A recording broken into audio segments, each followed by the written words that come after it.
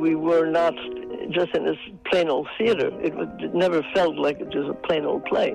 We were really introducing a whole new world to these people who had never met a Jew in their lives. It's an emotional train. You ride that train every night and twice on matinee days.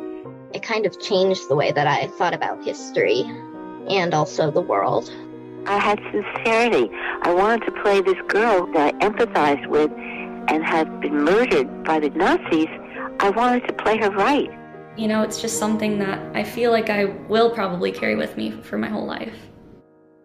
Those voices you just heard are people who performed in The Diary of Anne Frank, in the original Broadway production that won the Pulitzer Prize in 1956, in the Academy Award-winning movie in 1959, in a touring company that took the play to more than 100 American cities in the 1950s, and in community theater productions in Tacoma, Washington, and Waynesville, North Carolina in 2021 and 2022. They're just some of the voices you'll be hearing on Playing Anne Frank, a 7-part podcast series from The Forward that dives deep into the cultural history of one of the most performed and most beloved plays of the 20th century, the one that introduced millions of Americans to the story of the Holocaust. I'm Adam Langer, executive editor of The Forward. Growing up in Chicago, I was a theater kid.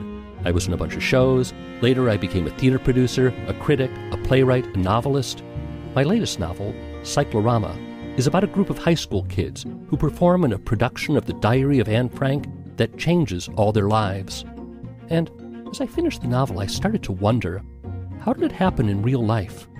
What would it mean to go on stage and live out Anne Frank's story night after night?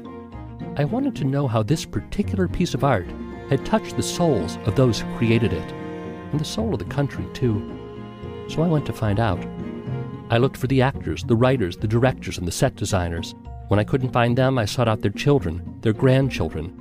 I dug into library archives. I pored over hours of audio and video, and what I found was that for nearly every person involved, The Diary of Anne Frank was a profound experience, one that transformed them somehow. When I read the diary, I thought, oh my goodness, I know who she is, because it was me.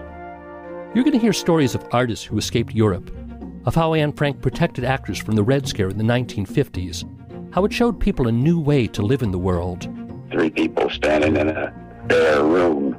I can't think of a more touching conversation that I've been part of in my life, You'll hear from people who quit the theater after Anne Frank and never looked back.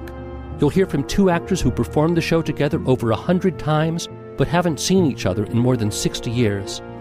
You'll hear them reunite as they return to the young characters they played when they were in their teens and 20s. Everybody knows the book and knows the play. It never closes.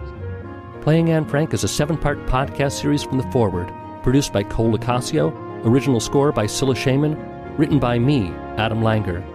You can listen to Playing Anne Frank wherever you get your podcasts.